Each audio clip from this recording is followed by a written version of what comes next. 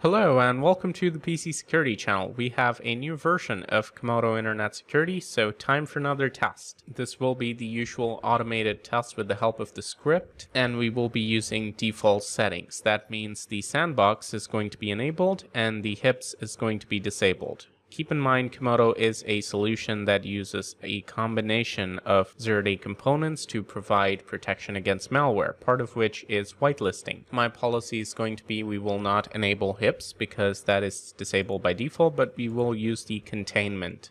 Let's check that the application is up to date, and then we can get started with phase 1 of the test.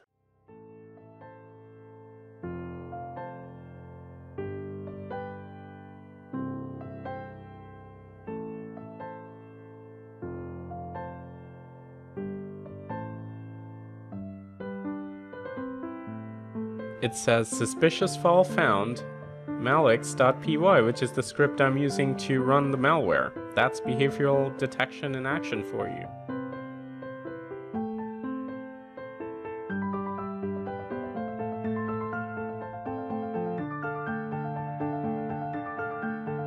I'm going to run inside container, but keep in mind that since you can get alerts like this for legitimate applications, I'm only going to consider these as a partial block.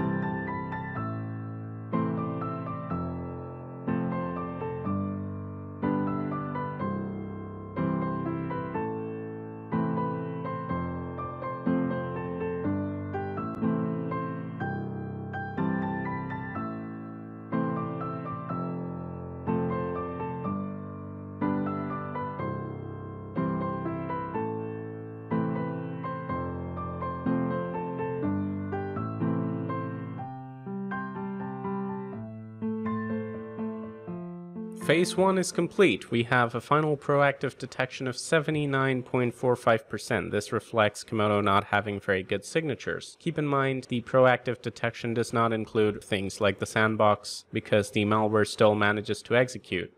The malware removal rate is 70%, and it seems we're still getting alerts for the threats that are being processed.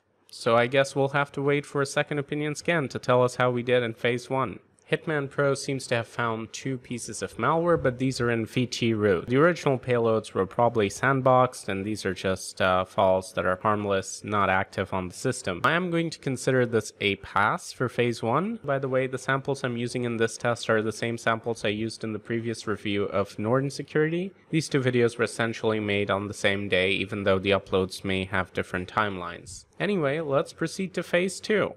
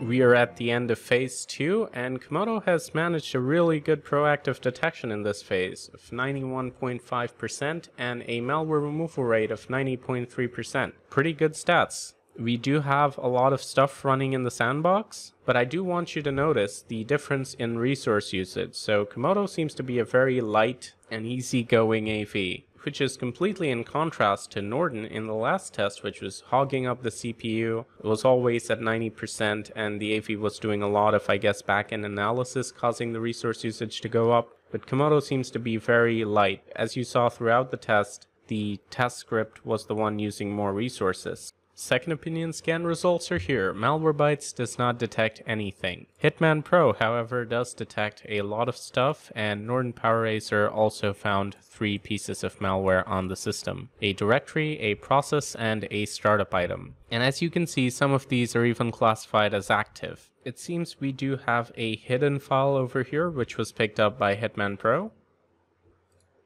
And if we try to run it, nothing happens. Let's take a look at this one.